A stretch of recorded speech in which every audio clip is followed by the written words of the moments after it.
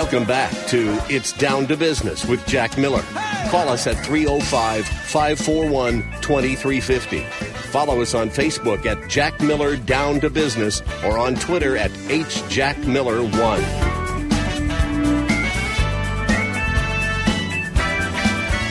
You have chances to serve much more than you grab the ring on the merry-go-round.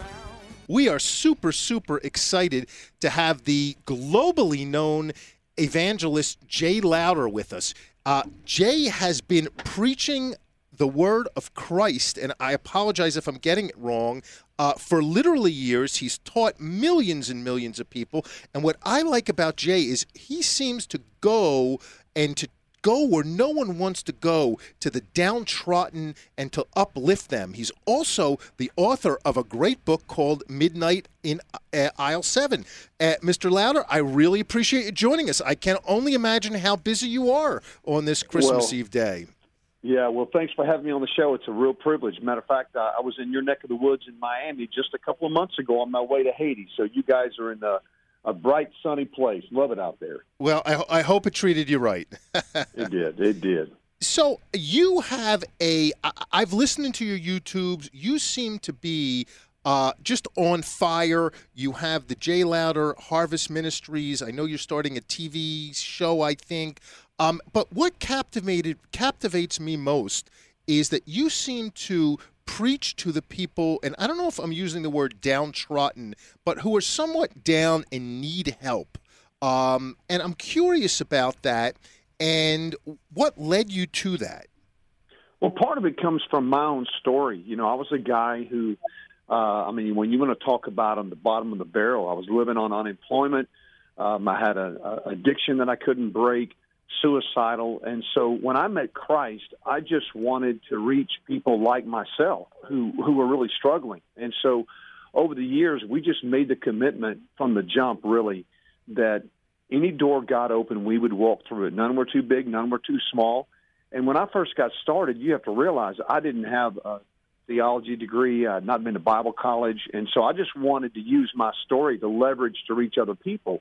But because I didn't have any credentials, the only opportunities really I had was walking up and down the streets of my hometown among all the bars and topless clubs and the homeless shelters. And so really that's where my ministry got launched.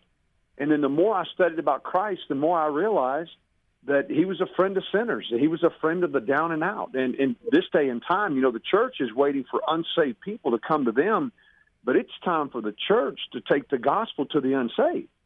What denomination, if any, do you associate with within Christianity?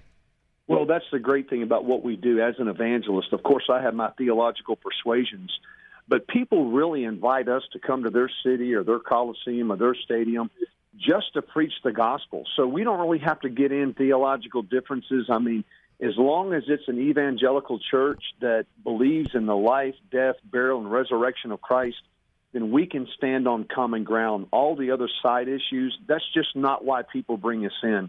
If you're familiar with Dr. Graham, I'm certainly not putting myself in the same sentence as him, but we do what the Graham organization does just on a smaller level. So we're really able to work with every mainline denomination and pretty much have. Well, that's great. We actually want to talk about common ground, and that's the holiday of Christmas, which has descended upon us as it does every year. And we're very excited to have you here to talk about that holiday with us. I have a question for you. You know, it seems to me that so many people today throughout the world are downtrodden, depressed, have problems, business problems, marital problems, just all kinds of problems. What's your message to them? How do we help them to bring some happiness in their life to those who are struggling? Along with that, maybe it's really a part two question. Are we really our brother's keeper? It seems that part of the problem that I think is that we don't have as much community as we used to. And I think it's our obligation, whether you be Jewish, Catholic, Muslim, Hindu, whatever, to help one another, help our brothers out. And it seems you're doing that. Well, I mean, when you look at the life of Christ, Jesus made it clear in Luke 19:10. If you want to look for his MO, his mission statement, it's this: I came to seek and save that which was lost. And if you're a believer in the Scripture, well, the Scripture, Jesus said in John 20:21, he said, as my Father sent me, so send I you. So in essence, what he's saying is the mandate, the call, the responsibility, the obligation, and the privilege that he has to reach the unsaved people is what we're supposed to do. And it's important to remember that just because somebody lives in a nice home or has a good job or a beautiful wife or a handsome husband, whatever the case may be, that there are people that are hurting and struggling. It's not just the people I referenced earlier, our ministry starting on the streets right here, literally down the street from my office among the bars. But the truth of it is there are just as many people hurting on the other side of town that have big fancy homes and cosmetically look like everything is okay. So it needs to begin with a recognition that there are people who are searching for hope, and it doesn't matter what race, color, creed, financial bracket, whatever the demographic may be, people are looking for hope. And so what we're trying to do is we found that the only permanent hope, of course you can find satisfaction temporarily in a lot of things, but the only real lasting hope comes from a personal relationship with Christ and understanding that he's forgiven you. So we've taken Jesus' mission and we've made it our own. And how do you deal with so again, what's your message to those who are just depressed and down? Really, is it to get more religious and to follow Christ? Well, I would certainly not say that it's to get more religious, because quite frankly, the most miserable people I know are some of the most religious. And quite frankly, just to be honest here, some of the most mean-spirited people are sometimes people that you can meet in church. So hope begins with, there's a scripture in Acts that says that God sent his son to bless you, and everybody wants a blessing, but what is that blessing? Well, it's found in Acts 3:26. It's the blessing of forgiveness. And so the message that we're trying to give people is that there is hope. There is a second opportunity and a third and a fourth, an indefinite opportunity to begin a new life, to have a purpose, to have a definition, to have a meaning. And that starts off with having your sins forgiven and having a relationship with the creator of the universe. And so, no, I wouldn't even call myself a religious person. I mean, of course, we're members of a church, and of course I love the church, but I would identify myself as a follower of Jesus Christ long before. Matter of fact, people often ask me, what denomination are you? And I'm very reticent to answer that question just because I don't want to get in a debate about theology. I want to explain to people and be able to communicate my own experience of having met Jesus Christ. Gotcha. I know you focus a lot on, I don't want to use the word marriage counseling, but helping couples get along. And I know you've been candid about your own relationship with your wife. What's your advice to couples who may be married 10, 15, 20 years who are just not happy, thinking about calling it quits? Well, I'm glad you asked me that question, because I was on the phone with somebody literally an hour ago. And this individual is somebody that loves the Lord. They're very established in business. They're very successful family man who is going through a marital struggle. And my advice to them was, and quite frankly, I would give this advice to anyone. And I think I'm qualified to give it because I still do it. I would say that if you're in a rut in your relationship, it would be a very advantageous thing to go through some Christian counseling. I wouldn't just recommend any counseling, but counseling that would stem from obviously a biblical perspective. I'm not embarrassed in any way to say that a year ago, my wife and I re-entered marriage counseling and went for 3 or 4 months. And I think it's no different than a tune-up in your vehicle. Your vehicle may not be running at full capacity. I mean, yeah, it's still going, but every now and again, you got to change the spark plugs. You got to change the oil. You got to rotate the tires. Well, why would a marriage be any different? And to have somebody who could independently, from the outside, look at different components that you both could utilize to enhance and grow your relationship, again, from a biblical perspective, I think is great advice, whether you've been married 6 months or 60 years. That's good advice. Yeah, you seem like a wise guy, a wise man, not a wise guy. Well, I am a live guy, and the truth of it is, again, I'm not embarrassed to admit this either. Just because that they say, 46, 47% of couples are now staying married. But if that means that only half couples are staying married, that doesn't mean that half that's staying married is living in marital bliss. Many of those couples are going through some very real struggles. Again, and a lot of those struggles can be overcome through a biblical perspective. So I do think that it's something that's very important, and I think that having an outsider look in and give some practical biblical advice is always a win-win situation. Well, that's good stuff. How do you build bridges when families go different paths, when a brother's not talking to a sister or the mother's not talking to the son? It seems there's conflict in a lot of families, either because they're fighting over financially or fighting over different religious things, or just there's conflict. That's a hot topic around the holiday time.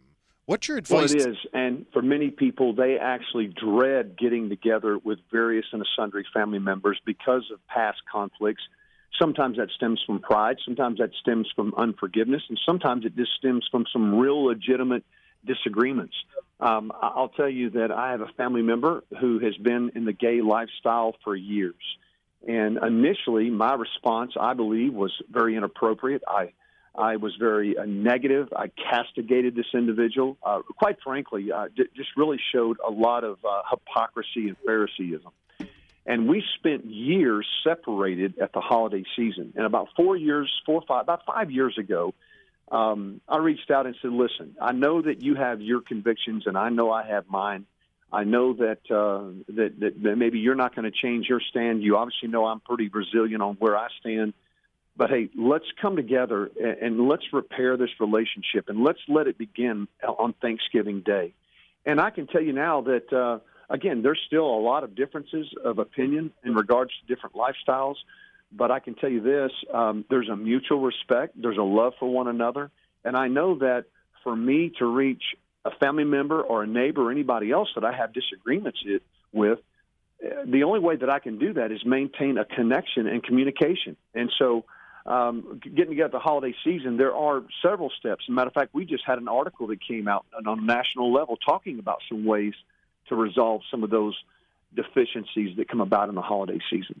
That's great. Well, this is a Christmas show, and I have one question I'm going to ask all of our guests today that we're honored to have. And I want to know what your favorite Christmas song is, your favorite Christmas movie, and then a Christmas message. Oh, my goodness.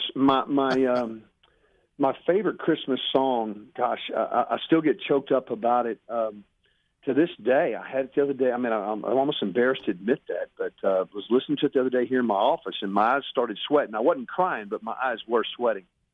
And but that's Come Let Us Adore Him. I've just never gotten over what it meant at 21 years of age when I met Christ.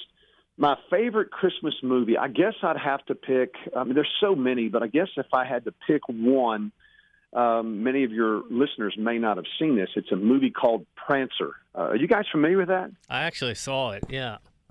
Yeah, man, I love it. It's a real tearjerker. So it's a great family movie, and it's something you can watch with your kids. And then my Christmas message is real simple because it's the greatest message that has ever been known to man. And that Christmas message is that 2,000 years ago, God Almighty stepped out of the portals of heaven, and he became a man. And he entered into the womb of Mary for one single solitary purpose, and that was to reconcile people to his Father. You know, the holiday season, if there ever is a time that there should be reconciliation, it should be at the holiday season. And that's really what the holiday is about, what Christmas is about. It's being reconciled to God. And that reconciliation took place because Jesus took our place. When he allowed himself to be beaten with a cat of nine tails, he allowed his arms to be stripped out of joint, the beard to be ripped off his face, nails driven in his hands and feet, a crown of thorns put on his head, so that we could know meaning and forgiveness and eternal life. And then 3 days later, God Almighty breathed into the lungs of the Son of God, and he stepped out of the tomb. And right here, right now, for people that are driving down the road, maybe they're at home listening to your radio show, maybe they're in a situation where they feel like it's hopeless. Maybe Christmas season is a difficult season because of a breakup of a marriage or a wayward son or daughter or maybe some other problem in their life. But I want to tell them that the Christmas message is God came to restore. He came to heal. He came to forgive. He came to set free, and he came to put broken lives back together if we'll just give him all the pieces. Jay, that's a fantastic Christmas message. We have to close on that. I personally want to wish you and your family and all our listeners a very Merry Christmas. It's been great being with you guys today, and I appreciate the opportunity. Thank you, everyone. We'll be back in a few minutes.